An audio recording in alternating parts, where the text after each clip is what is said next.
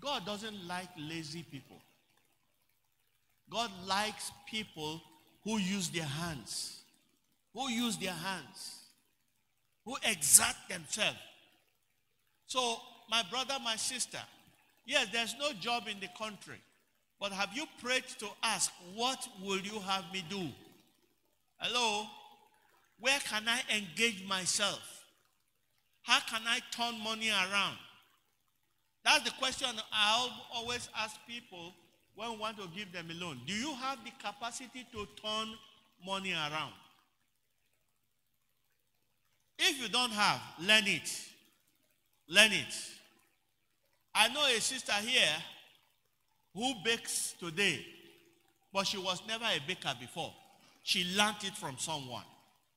Praise the name of the Lord. If you see what someone is doing and you like it, go and learn it. Go and learn it. I was saying it the other day that I saw Sase, he was tying woman's hair. I said, huh? Well, is he around today? He was tying. I said, what are you doing? He said, this is what I do. I listened to it. To this, I said before, money doesn't smell where it comes from. Nobody smells it. Say, nah, hair tie, money, now be this one. When you exert yourself in real labor, the money will come. It will come. The Bible says that Isaac sowed in the land. Verse 12. Then Isaac sowed in the land and received in the same year, what? 100-fold. 100-fold. This is the manifestation of grace. Others may sow and get 30%. But God has already made you a candidate for 100%. And I say, receive it in Jesus' name. He got 100%. In the land of famine, it is customary for people to groan. But in that land, God was blessing his son abundantly. Because you are in Christ, you have been selected for God's favor. And may that favor manifest in your life today in the name of Jesus. I'm a researcher. I work with all kinds of organisms. But what I have found is this. Where people don't think there's anything, that is where God opens doors for me. Hello? I remember I was working on the life cycle of a parasite. My supervisor told me, hey, there's nothing there. There's nothing there. I said, sir, this is my interest. Just let me do what I want to do. And you know what? I got a breakthrough. I got a breakthrough. Where he said there was nothing, God had put something there for me. Where others say there is nothing, God will put something for you. And you know what? After I found something, he tried to hijack it.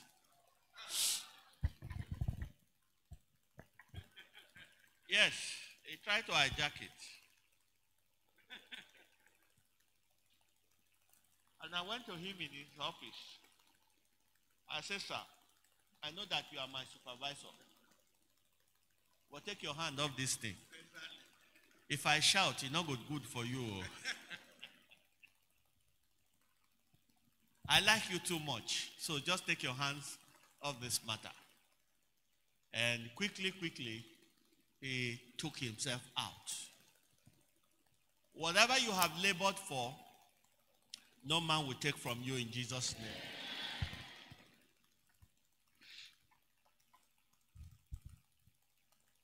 So Isaac sowed. And in the same year, he reaped 100-fold because the Lord blessed him. God has promised he will bless the labors of our hands. So what's in your hand? what's in your hand. Verse 13 is quite instructive. He said, and the man waxed great and went forward and grew until he became what? Very great. Let's see what the NIV version of translation says. He said the man became rich and his wealth continued to grow and he became what? Very great. His wealth continued to grow and he became very rich.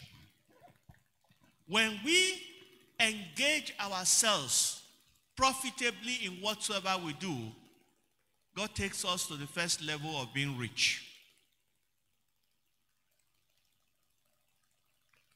Then he goes to the second level of expanding what we have. Your money that you got from being rich begins to work for you. And there's expansion of your holding. Oh, may God bless you with unlimited wealth in the name of Jesus as you engage yourself. And it says, until the man became very wealthy. When we were growing up, there was this man called Omonua in this town. He owned a transport company. And his junior brother was my friend. He said, Oteme wa nego. Onego said, ina mie no swobu ugwe. Being interpreted. Say, my brother is very rich. He is so rich that I found some of his money growing mold. Hello? Growing mold. That is, it's been there for a long time. Nobody touched it. Mold and mucus started growing on it. Those are men that don't keep their money in the bank.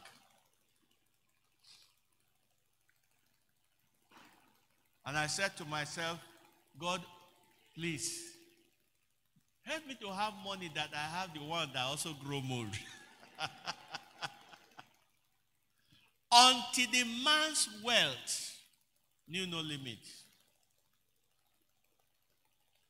I pray that this year will be your year of enlargement. Enlargement to the extent that you will be described as very wealthy.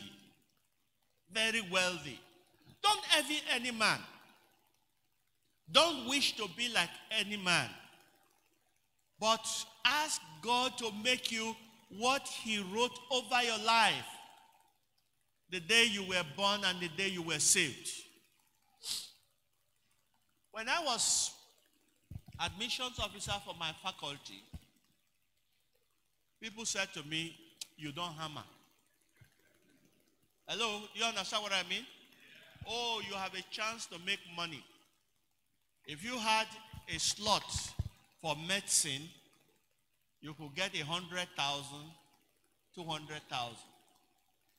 And imagine if you had 10 of such slots, you don't really hammer. And some young men in the faculty will come to me and ask me to give them slots so that they can make money out of it. I didn't make money, and I told them, it's immoral what you people are. If someone is qualified, bring the name. I will admit. But I won't look where you are coming from. If you want to collect money from the person must be dumb enough to give you money. Hello? But I won't collect money, and I won't ask you to. The next year they said, since you not receive or agree to do waiting God, say make you take rich, God will punish you.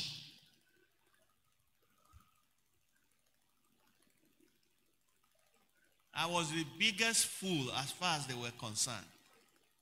And I simply answered them, if this is how God planned to make me rich, then he made a mistake the day he created me. Hello?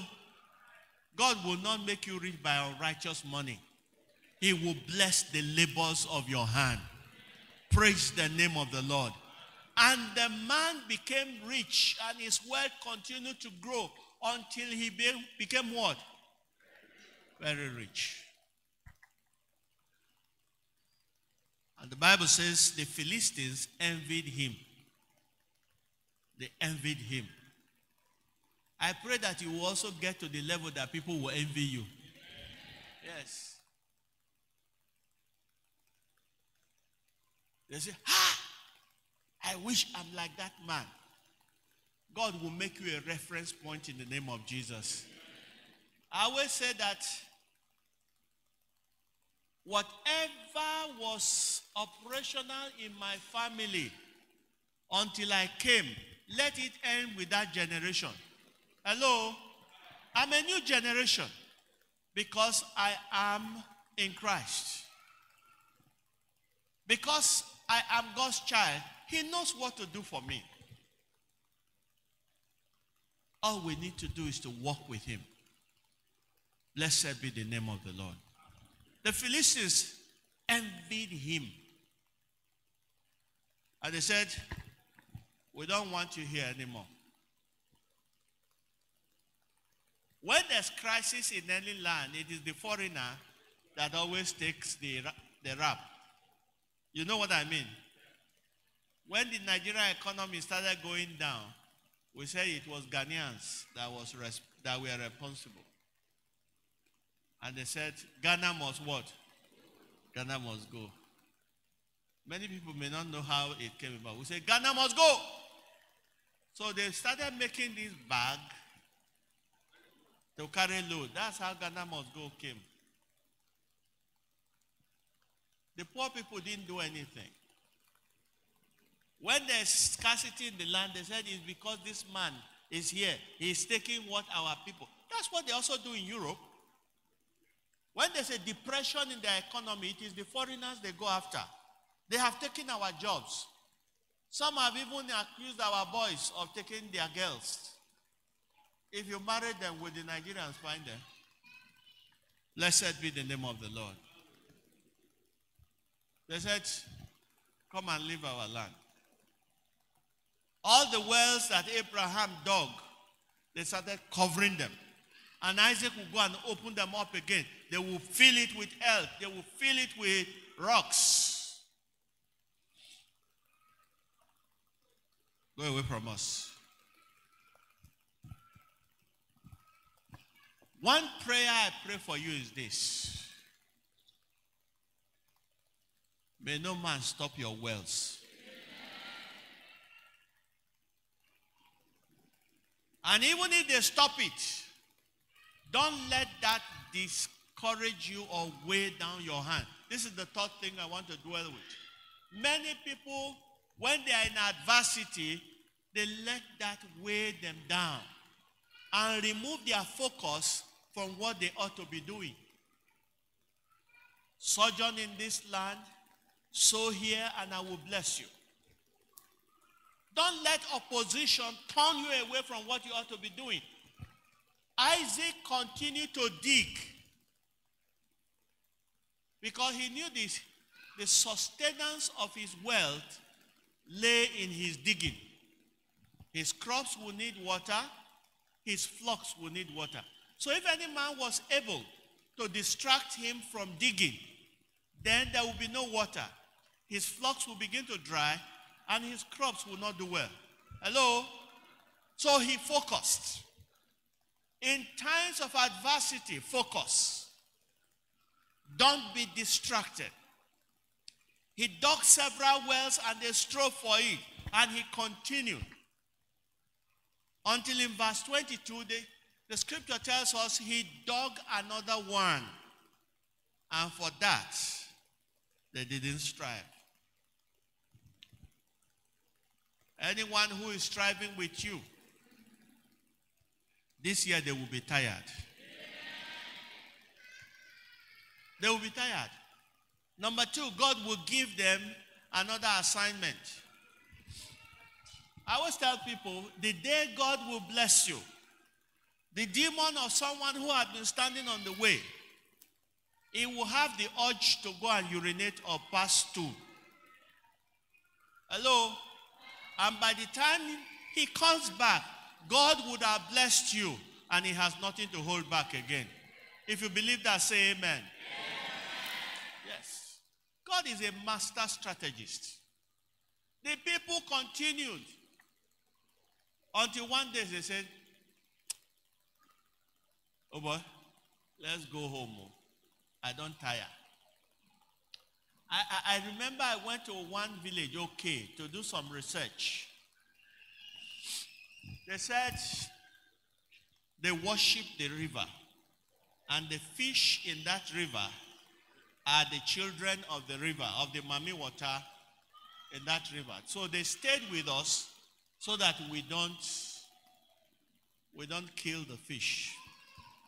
You know what I told my team? We will all stay inside this water today. You are wearing boots. They are with ordinary leg. Let's see who will give up first. After 1 hour, they said to us, "We'll never stay finished." I said, "Okay, we never even see what they look for." After 1.5 hours, they started shaking like Shakespeare. We were enjoying our work because we were wearing what? Rain boots. After 2 hours, 2.5 hours, I said, "God, make una they do. Anytime we not finish, make una they go." Praise the Lord.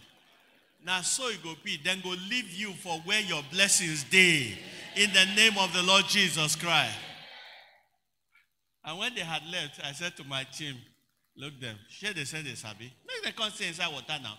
The next time we came, we said, "Hey, where are those men that went with us?" They said, "No, go. We know say you know catch any fish."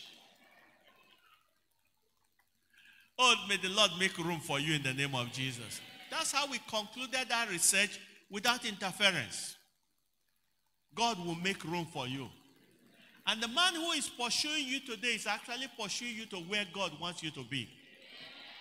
Hello? Yes, he may not see it. He's pursuing you and pursuing you. What happened in verse 22? He said the Lord has given us a large place. And we will prosper where? In this land. Now the Lord has given us room. And we will flourish in this land. My interpretation of it is this. Where they were was probably too small. God allowed them to drive him to a bigger place that they had no oversight and they had no power to interfere with. God will put you in the place bigger than where you are now. He will give you a big room. That's the meaning of Rehoboth. And you will flourish in this country. You will flourish in this land. Other businesses may fold up, but yours will not.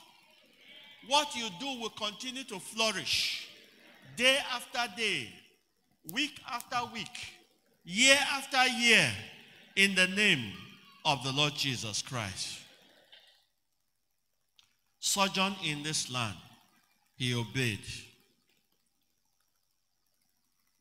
We're about to do election also. Vote for the right person and try to be obedient. Hello? Did I say anything? No. I just said vote for the right person and be obedient to this charge that I give you today. Just be obedient and God will bless you. Because Isaac obeyed God, and what happened to him? God blessed him, so be obedient. Blessed be the name of the Lord. Secondly, I said be engaged. Don't be a lazy person. Don't be like that pastor who believes his wife should drop her salary at the apostles' feet. Go out and walk. Go and look for your golden fleece. It's waiting out there for you. It's waiting. It won't come to you in your house. You will go to meet it, and God will direct your feet in Jesus' name. And as you do this, please, I believe that God will give you expansion. He will give you a release, first of all. He will give you an expansion, and He will give you a multiplication in the name of the Lord Jesus Christ. I want to pray that God will make you a success in 2022 and make it your year of what? Divine enlargement. That when people see you, they say, oh boy, you don't hammer. You don't hammer. That will be your story in the name of the Lord Jesus Christ. Shall we stand up to pray?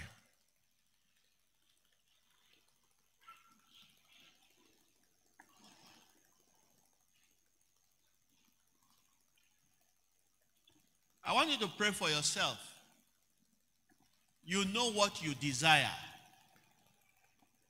How many of us here think they are where they should be?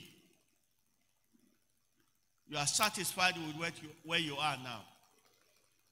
I'm not.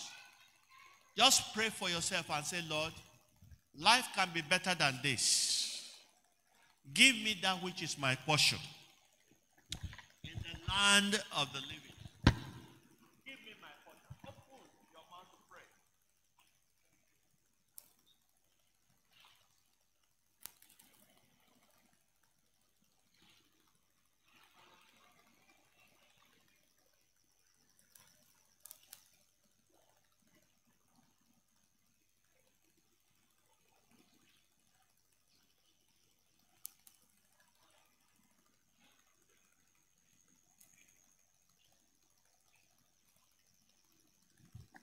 Bless me. That's what Jacob said to the angel that wrestled with him. I will not let you go until you bless me. Before this program ends, Lord, bless me. Do something in my life to mark the Spirit and the Word 2022. Bless me.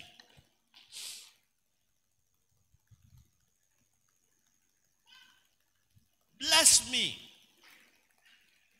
Bless my wife. Bless my children. Bless me.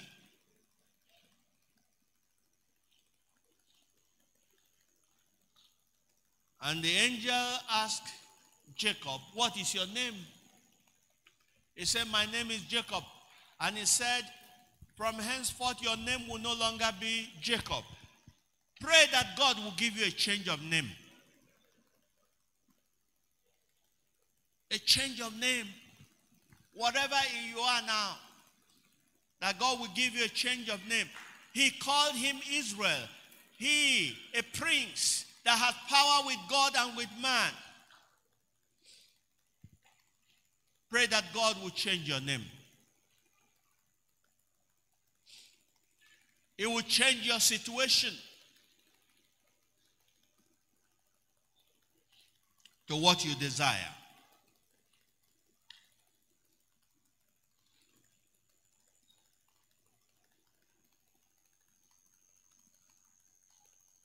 The Bible said that when Jacob crossed the river, the sun rose with him, but he was a new man. That today will be the end of your old name, and when the sun rises tomorrow morning, it will rise upon you with a new name in the name of Jesus Christ.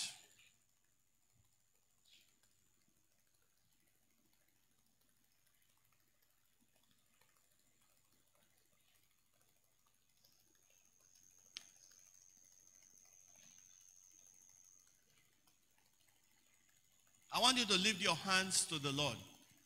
Lift them up. Lord, I ask that you put your hand upon our hands. Impart us tonight that whatever we sow in this land with our hands, it will become 100-fold in the name of Jesus. No more losses, no more shortages. In the name of the Lord Jesus Christ. Oh, make us, oh Lord, an example of your blessing. Let people see us and say, you are now the blessed of the Lord. In the name of the Lord Jesus Christ. Thank you, precious Father. Glory and honor be unto you. In Jesus' mighty name we pray. Amen.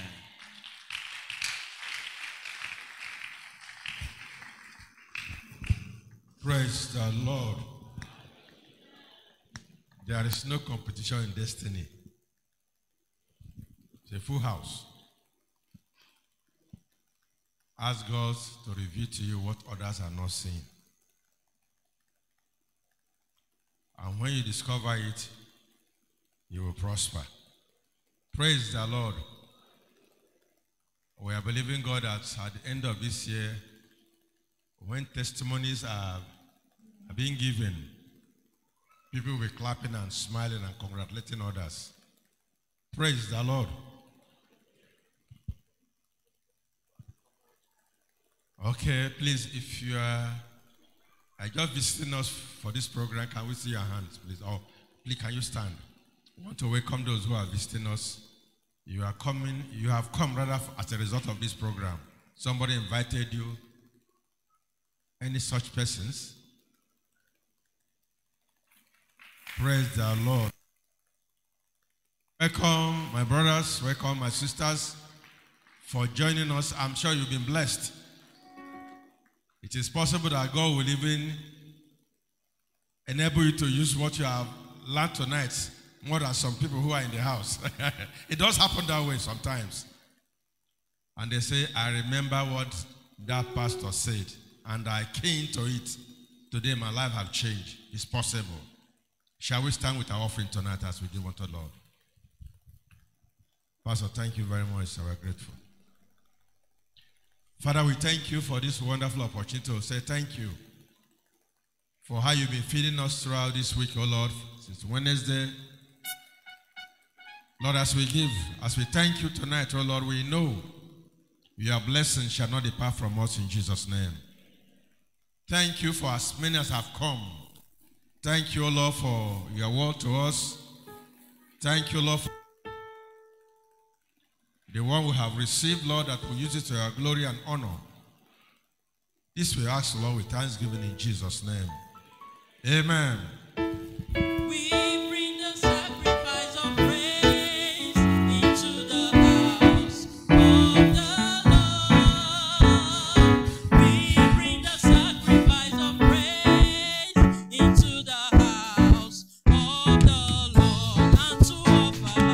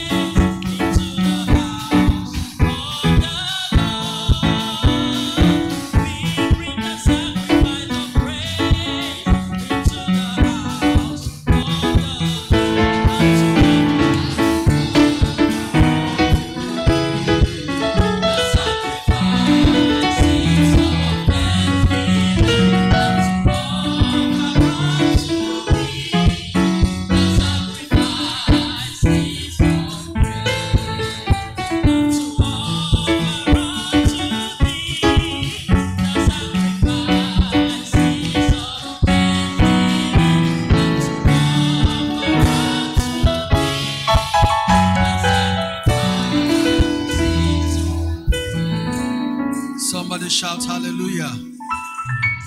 Just sit down for 1 minute. At least today we are closing much earlier, and we thank God for that. Tomorrow the program continues, and Bishop Wale will be with us tomorrow. Amen. I'm sure for those who know the tradition of the Spirit and the Word, our pastor would have ministered the first day, and then our guest speaker takes over. But Bishop Wale had to be in Ugbowo this evening. And then that's why we are not having tomorrow's session. Tomorrow morning he will be coming back from Ugbowo. Then he will be with us in the evening. So in the evening, our program continues and Bishop Wale will be with us. Praise the name of the Lord.